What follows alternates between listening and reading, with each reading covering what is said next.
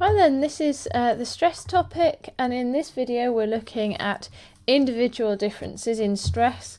What that basically means is, as you know, differences between people, and in particular personality is what we're looking at in this video.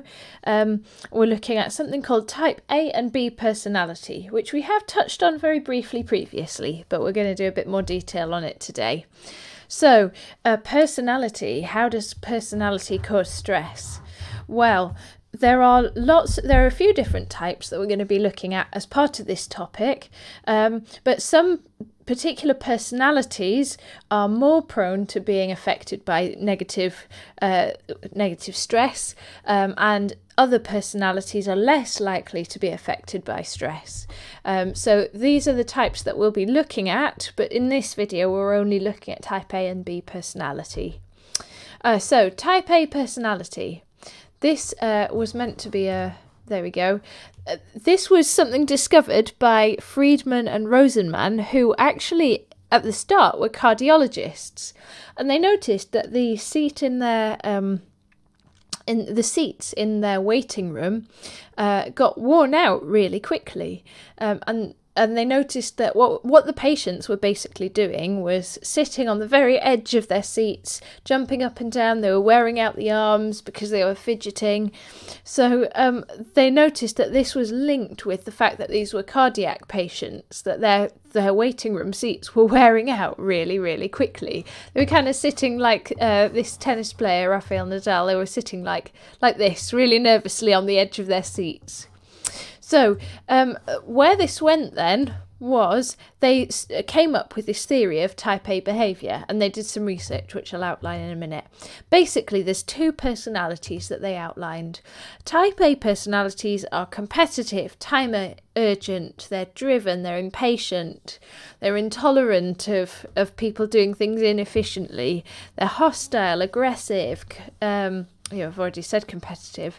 They like multitasking. Type B is basically the opposite. They're really laid back, tolerant, patient, non-competitive people. And you can think where you might fall within either of those personality types. But type A personalities are more likely to make you vulnerable to stress, whereas if you've got a type B personality, it kind of protects you against stress, or so goes the theory anyway. Let's just put that down in a bit more detail. So things like being frustrated at the efforts of others. This is just an easy way to remember it. Angry cat. So type A's are competitive, angry, time urgent. They're always trying to get lots done. They're trying to do loads of jobs and so on. And they tend to be aggressive, angry, intolerant, impatient types. Okay, so let's have a look. Type B then. As characterised by Homer Simpson, relaxed, tolerant, reflective, laid-back, non-competitive. Let's look at how they came up with this. So this is their research that they carried out. They were looking at, this was a longitudinal study, 3,200 healthy men, and they interviewed them, and they also observed them for tone of voice and body language and so on. And as a result of the interview, they were then categorised. They decided whether they were type A, type B, or type X, which was like a balance between the two of them. And then they basically followed them up to see who developed coronary heart disease. So by the end, they had 257 men out of the 3,200 had developed coronary heart disease. 70% of them were from the type A group.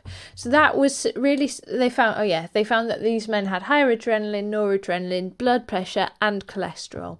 And so this suggests that type A behaviour pattern is linked to heart disease, because the vast majority of the people who had developed heart disease were in that type A personality group.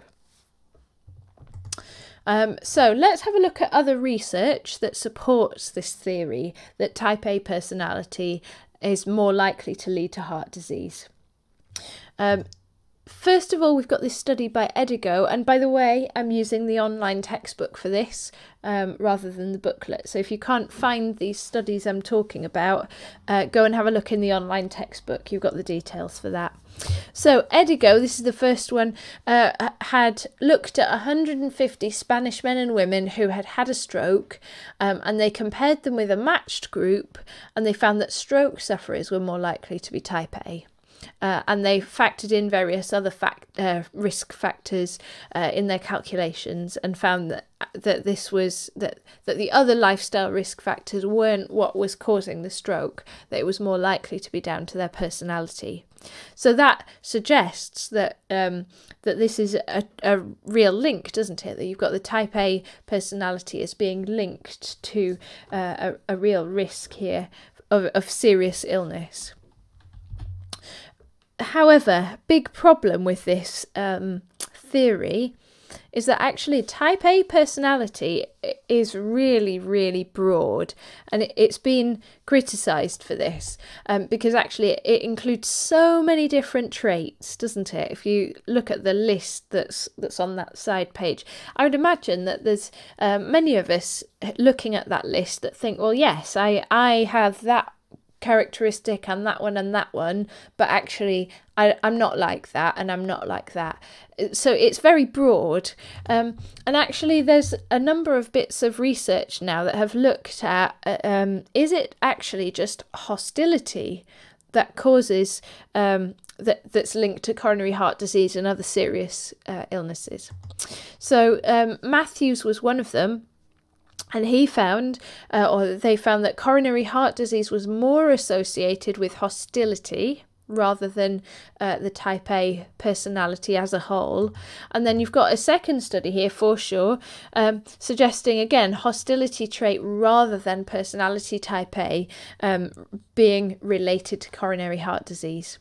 So you've got two studies there really that have found the same thing, that it's not type A personality as a whole, but just hostility that predicts coronary heart disease. So this is really a criticism of this theory, because it's suggesting that the type A personality as a whole is not what's causing the issue. It's just some parts of it that are involved. Right. The next thing that we can say when we're evaluating this issue is that actually it's a really, really useful theory, because what we can do is identify people that are type A and then reduce stress-related coronary heart disease. It's not just some kind of theoretical research that's going to sit on a shelf somewhere. This is going to have a positive impact in the real world.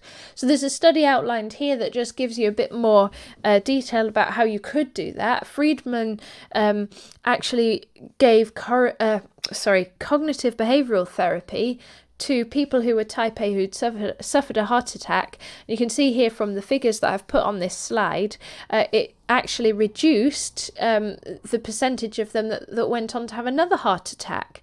And particularly looking at those who'd reduced their type A behaviour the most had a much lower risk.